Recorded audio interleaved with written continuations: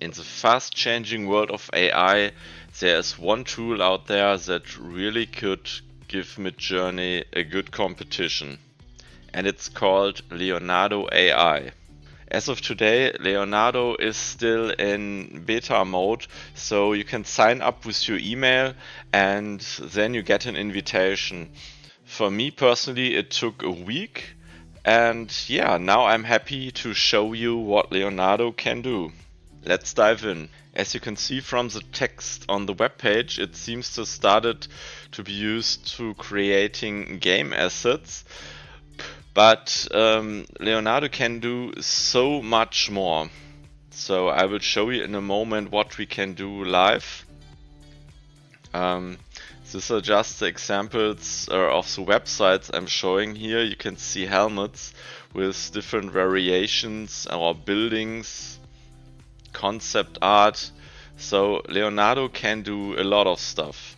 What's really cool about Leonardo, it lets you use existing models based on stable diffusion, for example Dreamshaper or Deliberate, but they have their own model, Leonardo Diffusion. When you get your invitation, you get 150 credits to use every day. You can basically create 150 images each day, but it really depends on the model you're using, it depends on the resolution you're using. I will show you what it costs to generate an image later.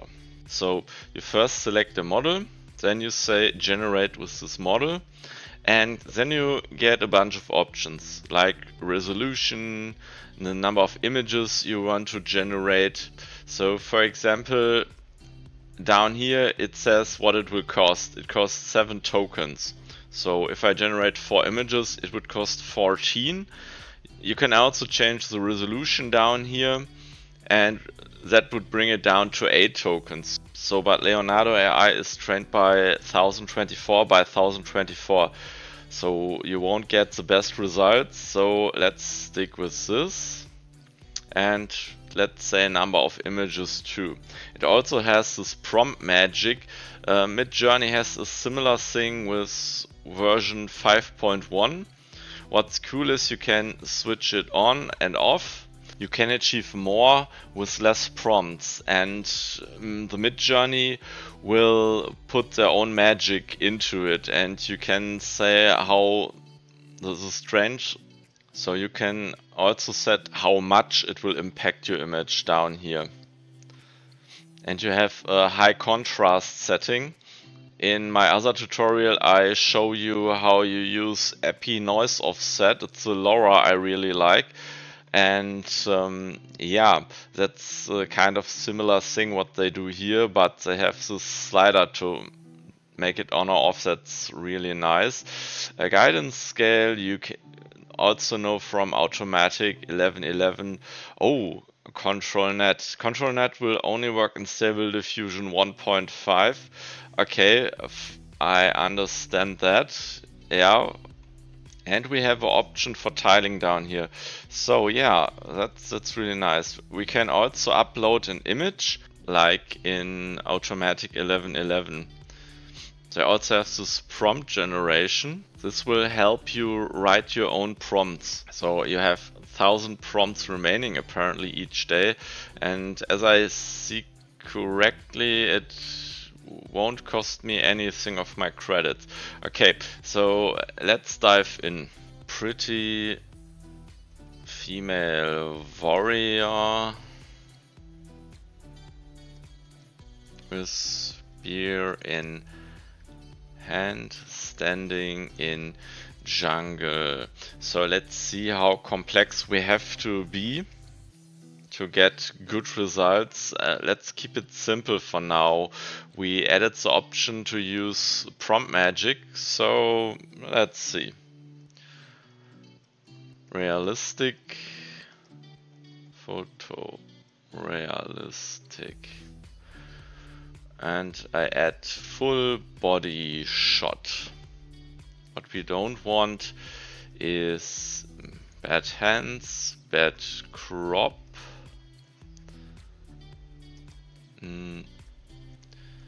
black and white. I also add here color photo.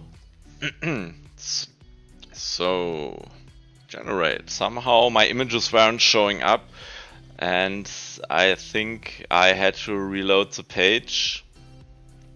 I clicked twice, so this is the images we got.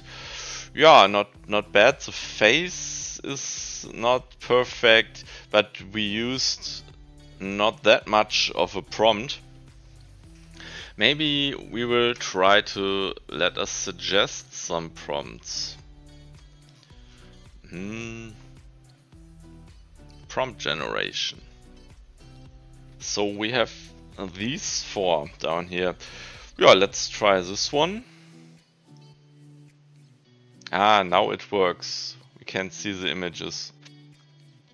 Oh, okay. Yes, this is so much better than what I came up with. So the spear is stuck in her back somehow.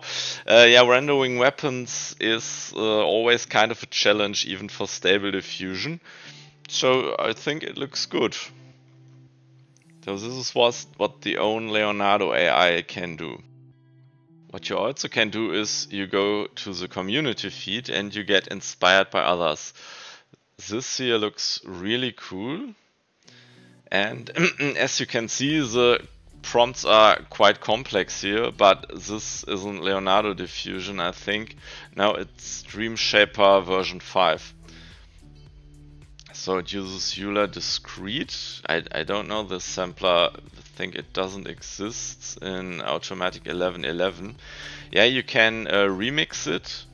You will you can copy the prompts. You can do image to image. That's really cool because a lot of people, they upload their images and they do this kind of information hiding where they change the prompt they upload because they don't want to share, and this is really cool. So this is very realistic. I want to see RPG 4.0. Ah, yeah, also worked with this in Automatic 11.11. You can go to personal feed. These are the images we have created. Yeah, you can train your own model if you want. Here's a list of fine-tune models, and it shows the models you can use. There are quite some. It's really cool that you can use so many different models, and I think more models are going to come. Here are also community models. My models, I haven't trained one, and maybe I will one day, but for now I don't have an idea. So there are so many cool models already. Here we are back at the image generation. One of the coolest tools in Leonardo.AI is the AI canvas. So how are we going to use it? We go back to our generated images and we use this. So now it's get loaded into a canvas and we can work with this. For example, let's take this here and we say snake in forest and hit generate. So you can outpaint with this. And yeah, as you can see, we've got a snake here. We have many different variations. I created 4.